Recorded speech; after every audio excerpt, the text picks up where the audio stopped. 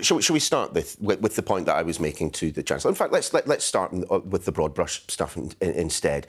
You sat opposite Rishi Sunak yesterday. Squint, and a lot of what he announced looked pretty similar to what Labour have been proposing for several months. I mean, imitation's the sincerest form of flattery. Well, it is clear where the ideas in British politics are coming from today, and that is from the Labour Party, because, as you know, and as I've spoken to you on this programme many times, the Labour Party have been calling for a windfall tax on those extraordinary profits that North Sea oil and gas companies are making for months now, and the Chancellor and the Prime Minister have resisted it at every stage. Yesterday, they bowed to the inevitable and did that 180-degree U-turn. It is hugely welcome, because we both know that there are lots of people really struggling, many people who have had sleepless nights, pensioners that are worried about turning on the heating because they don't know how they're going to pay the bills, mums and dads who don't know how they're going to pay for the new school uniform because there's just not that money there when bills are going through the roof. So it's welcome. I welcome the fact that the government have adopted Labour's policies.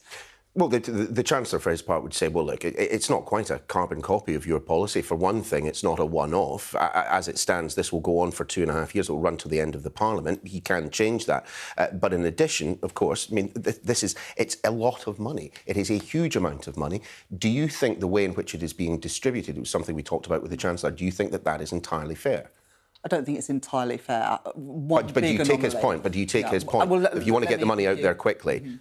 Let me give you an example. It is not right that if you own a second or a third home, you should get this £400 payment multiple times. You could have a situation where somebody who's incredibly wealthy gets £400 on 3 or 4 occasions because they own so many properties. That's more than some of the most vulnerable people in the country get.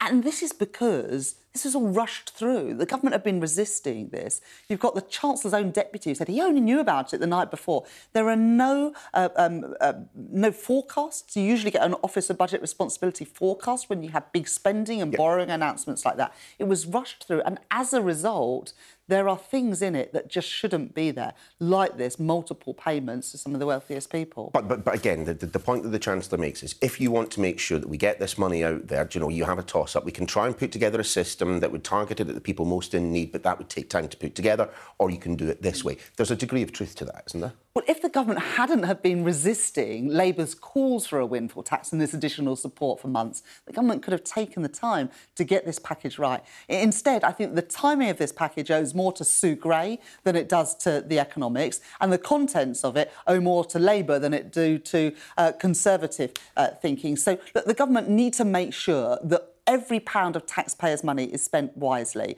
We've already seen billions of pounds written off by this government in fraud, for example. We don't want to see taxpayers' money being used to subsidise some of the richest people when some people need that additional support. So look, there's areas of this where we need to look into. But overall, of course, I welcome what we've been calling for, which was a windfall tax to help people with their extraordinary bills right now. So you agree with Rishi Sunak's assertion that this will have a minimal effect on inflation?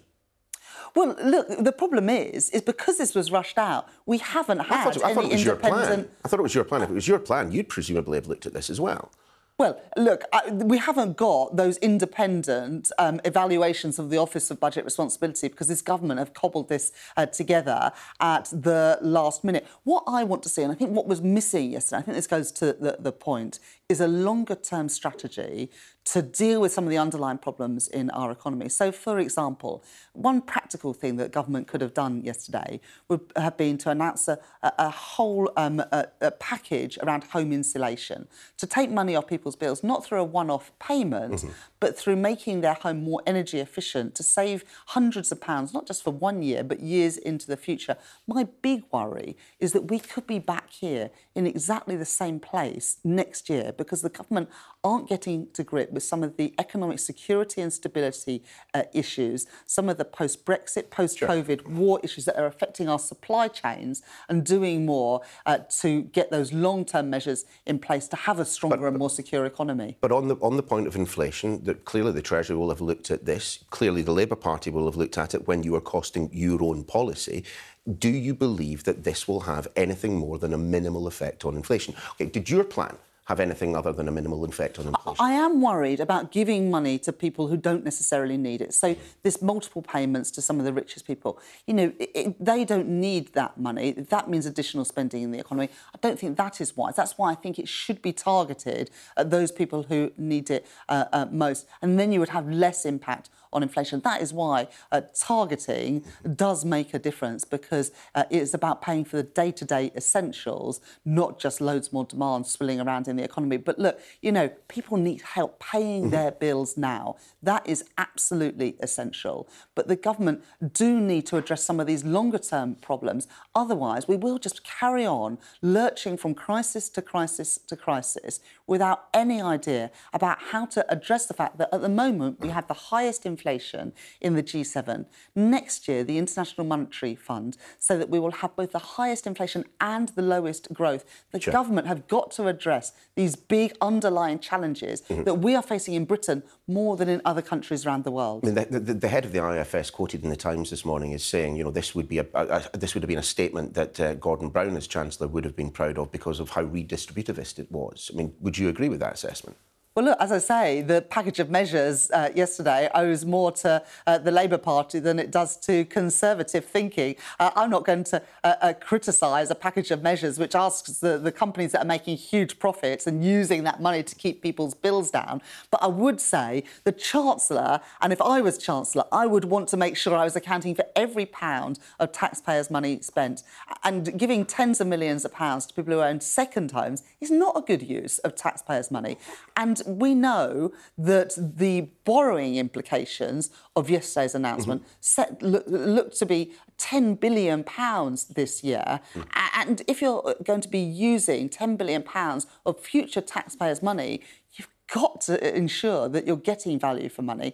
And I'm not certain that that's happening, which is why we want to see those independent numbers verifying and setting out exactly what the government are spending and on who. Indeed. The other big concern, though, about windfall taxes of this measure is that it will restrict investment. And that was a complaint that was made about your plan. It's a point that has been made by the head of BP, of all organisations, about what we heard from the Chancellor yesterday. Isn't there a real risk, as we try to sort out our energy security, as we try to sort out our energy strategy, as we try to wring every last drop of the black stuff out of the North Sea, that we're actually, limiting the possibility of organisations like BP doing that incredibly costly North Sea exploration?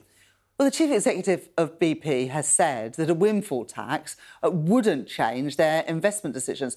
And it's clear to see why that's the case. They're saying they're looking again at them. I think they are reviewing them now. Things have changed since he appeared in front of the Select Committee. We're now talking in response to what we heard from the Chancellor yesterday. Well, when Labour set out its plans for a windfall tax, they said it wouldn't affect their long-term investment decisions. And you can see why that is the case, because you make decisions for the long term, not based on extraordinary profits that are being made in 1 year, but the whole outlook. And so I wouldn't expect this to affect investment decisions. But where do we want the investment?